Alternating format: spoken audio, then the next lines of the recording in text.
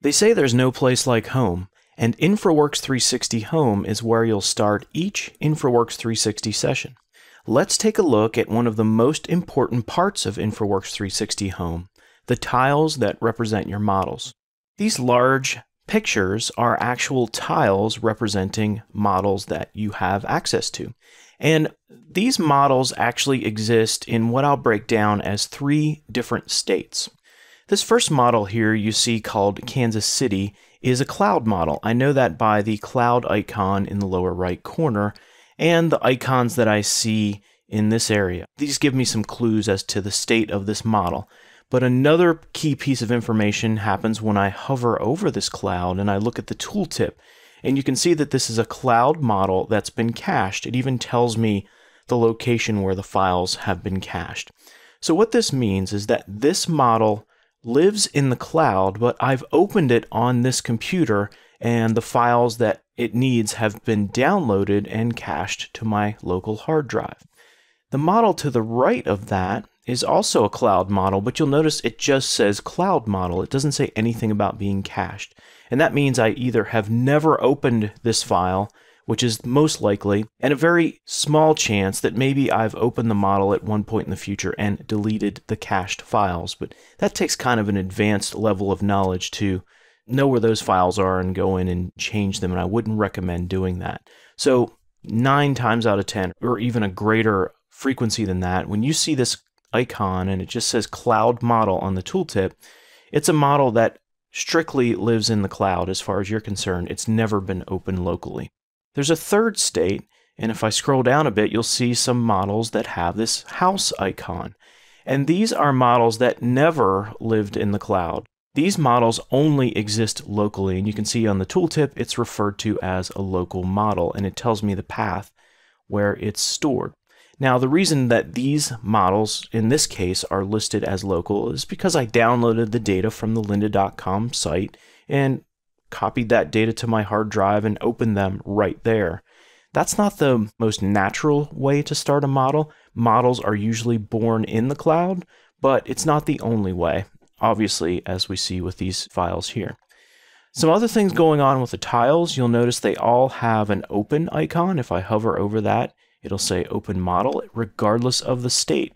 Now, if a model lives in the cloud and I click open, it'll have to go through a process of downloading the files that it needs to enable you to open the model, because most of what you do, even though InfraWorks 360 is a cloud-based product, most of what you do actually happens locally on the desktop, and that's a good thing because it really helps with performance.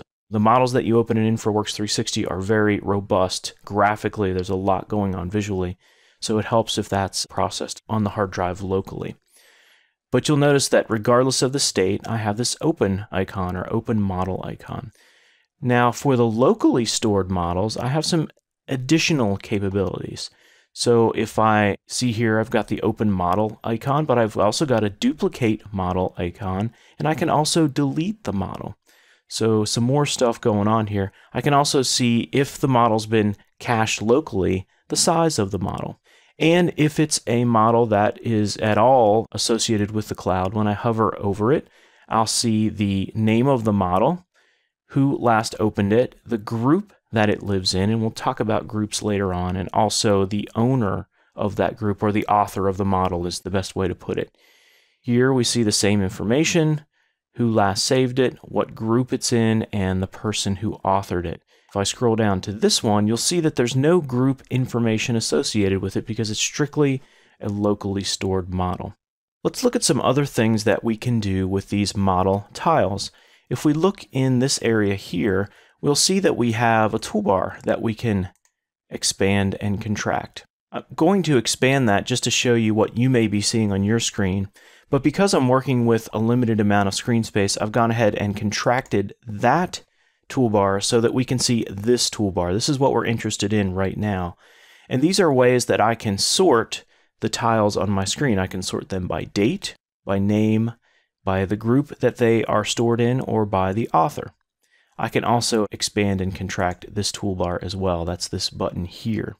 What I find though, the tool that I use most often is this search area. So if I'm looking for a specific model with a certain name or by a certain author, I can type in a value in this search. It's more of a filter than a search.